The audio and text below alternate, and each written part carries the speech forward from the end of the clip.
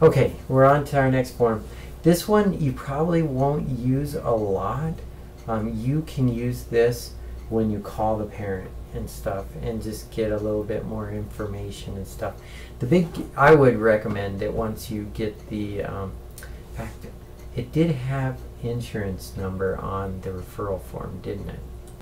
So yes, it does have insurance type and policy. So hopefully they'll have like Medicaid and the Medicaid number written right there.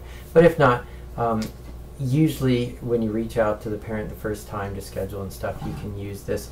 You wouldn't have to fill out all of this. You might, just in case they have something other than Medicaid and stuff like that.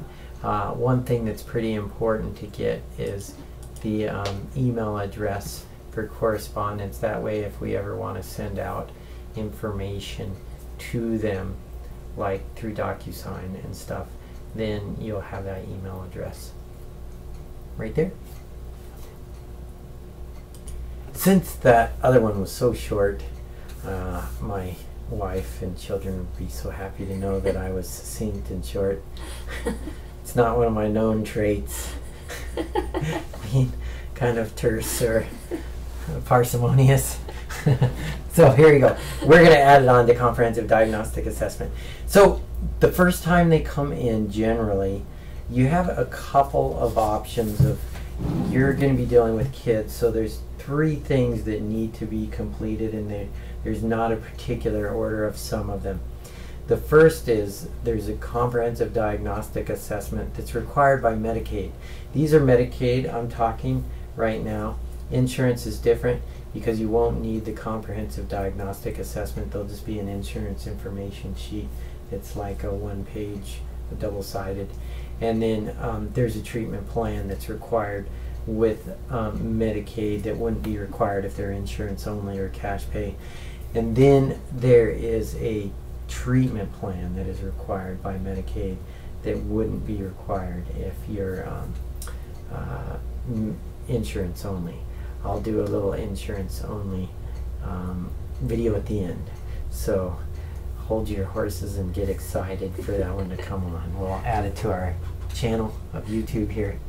So there are some requirements.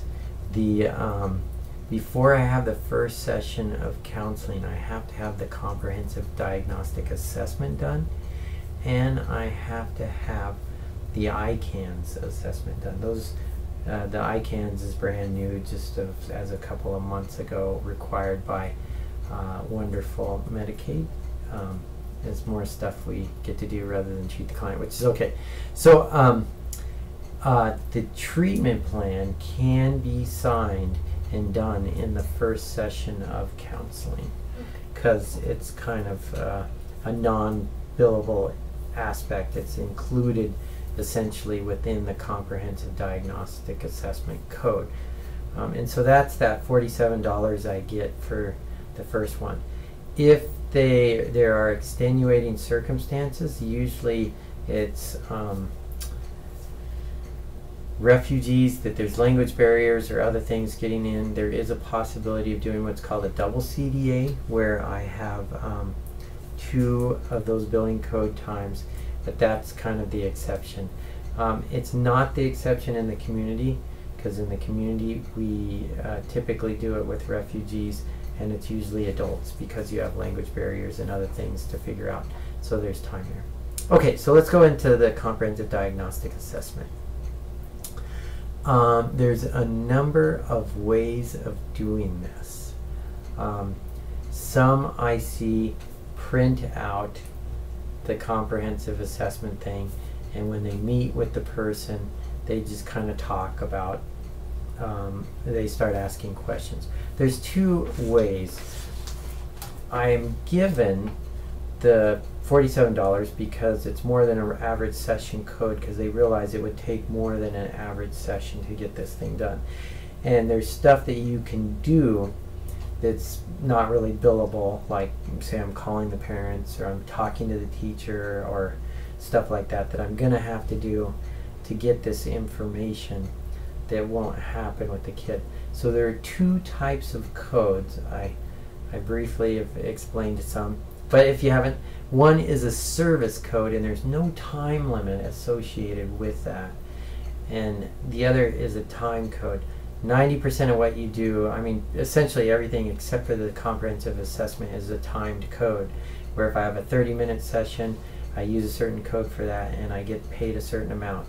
If I have a 45-minute session, there's a certain code for that and I get paid a certain amount. If a 60-minute, same thing.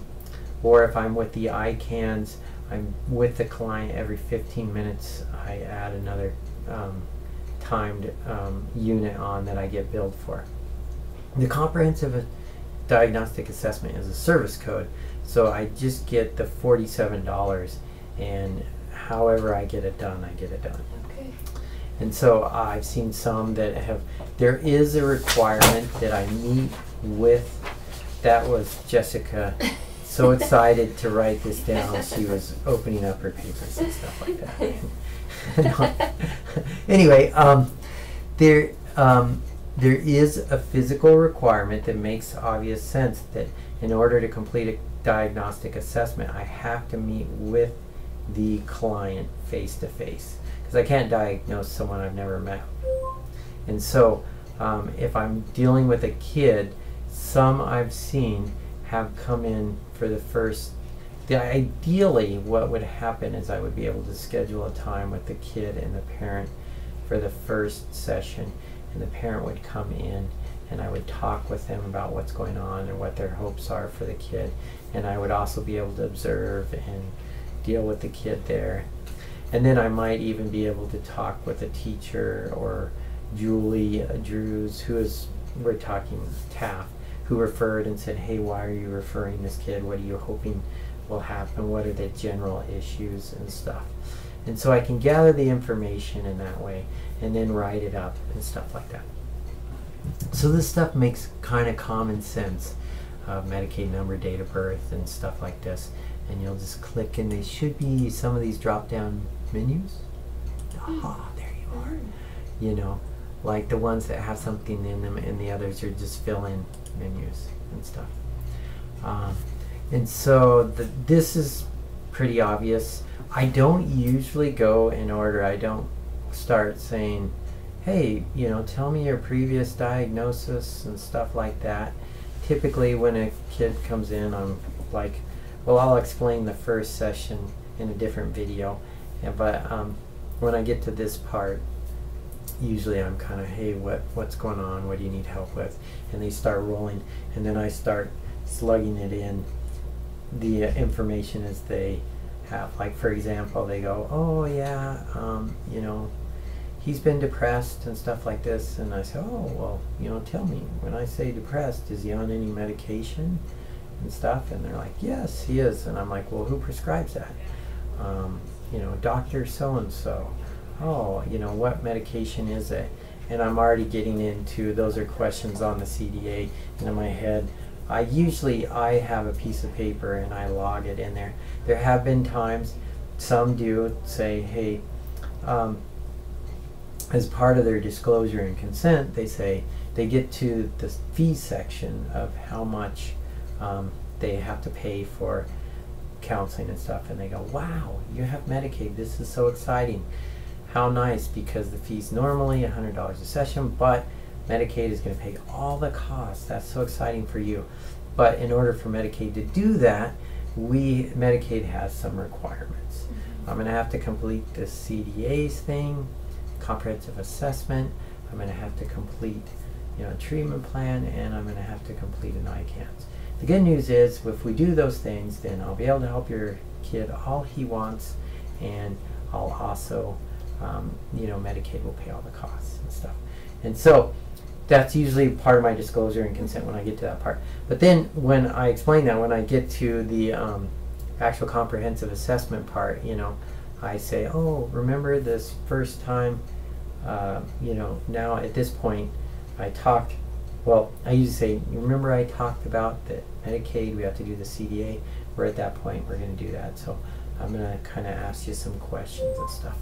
I am trying to be attuned that some, you know, families may be in a huge crisis. Say their brother died in a fire yesterday, and I'm not going to be able to do all this stuff in one thing. And then I'm going to spread it out using, a lot of the questions are the same for the CDA and the, what is that called, ICANS. And so sometimes I can revert into ICANS, you know, and sometimes I've just done, hey, the first thing we have to do is this ICANS stuff, so I'm going to ask you questions.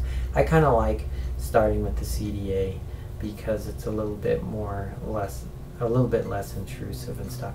And so I flip into areas like that, you know. And then if they're talking about, say, the medications and stuff, I say, oh, that reminds me, another question is health. Is your kid generally healthy? Is he on any other medications and stuff? Is he seeing a doctor regular? And they go, yeah, he's good. He doesn't have any medications. If they're adult, I usually use that point where I slip into, so, okay, you're healthy, no diabetes or anything like that, or anything like that. It's okay. Do you smoke? How many times a week do you smoke? How many times a week do you drink? I don't say do you smoke, I say how many times a week do you smoke? How many times a week do you drink? Because that's more conducive for them adults to answer that question. But you know, do you use any illegal drugs? You know, the reason I do that is it feels like health. Because when I go to my MD and like it's time for your yearly checkup, they go, okay, are you okay? Do you have any pains or aches? You know, do you smoke? Do you drink? And I was like, no. And stuff. And so it feels like medical versus I'm like, I'm going to get your drug history. Yeah, you know? yeah, that makes sense. And stuff like that. So I have a certain way. So anyway, there is those kind of things, medical and stuff. This is your big thing right here, presenting problem, including symptoms of each diagnosis. So there should be a flow to this. The flow should look like this. I should have a clear idea of kind of diagnosis as I'm working here. Like I've even seen some that put, you know, they put depression, and they put, you know, times of sadness, reports crying, suicidal ideation, hopelessness feelings, blah, blah, blah, blah. PTSD, you know, was a refugee, you know, saw dad killed, has nightmares, you know, stuff like that. So I'm putting that in there. So the presenting problem and symptoms of diagnosis should correlate down to right here. When I get the diagnosis, I should be able to look and go, depression and the symptoms. And then I should be able to look here, yeah, depression. And then I think there's a flow that flows right into the treatment plan. I should have then, when I get to the treatment plan, it has problem, depression, you know, and then goals, help with depression kind of stuff. There's just like one flow through. You know, if I shouldn't be like reading all this and then goals, you know, talk about, you know, social skills in school, you know, something. And I'm like, okay, that's good too, but what about the other stuff, you know? As I go through this, you want to put something in every box. Okay. You know, even if it's within normal limits, you know, like when I get down to here, appropriately groomed, you know, within normal limits, no problems, you know. Crazy little kid, that's why he's seen me. No, I'm just kidding. But I put something in every little box and check whatever. I don't leave blank, because then health and or Medicaid, when they do the audit, think you just didn't answer it and stuff. Some questions, you don't have to put a lot in some of these. They're 1 or 2 lines. You know, I don't know what to say more. Do you have questions? So, is it possible to put like none-identified or something? Yep. So, okay. Yeah, like you could put none-identified there. I usually, when I'm spiritual issues, that's usually when I say, hey, do you have a church that you go to, or any community church you're connected to? And if they say no, I'm going to say any other issues with religion or spirit? No, might be none identified. Okay. But But I like to, because usually churches are resources Definitely. that help Yeah. the client, and they can get financial or Yeah. social or other support. Yes. So having that identified is good. Here's where I put my diagnostic code and disorder. So like, you know, you could put F43-1 or whatever, and then major depressive single episode or something. And then these boxes should make sense. You're going to probably have that one checked with everyone. Let's just go through here like I was. And intensity is probably 1 hour, 1 times a week, 3 times a week. And so then you could have family, and it's 1 hour, and then as needed. Who knows when I'm going to actually see the family. Okay. And I could have family without client, because maybe mom, I'm realizing, could definitely use some help with her parenting. Yeah. And I want that, and so it would be again as needed. And then generally I encourage you to, if a kid's a little severe, you're going to check. He may need, the 2 is respite and CBRS. And this is not saying that they're going to get those services. They just have to have those services. What this is a recommendation. And the reason you want a recommendation is because if I don't put any recommendation there, and then we're like, oh, this kid needs CBRS, then they're like, why wasn't that recommended in the initial assessment? Okay. So I tend to overfill these. And then if they never happen, they never happen.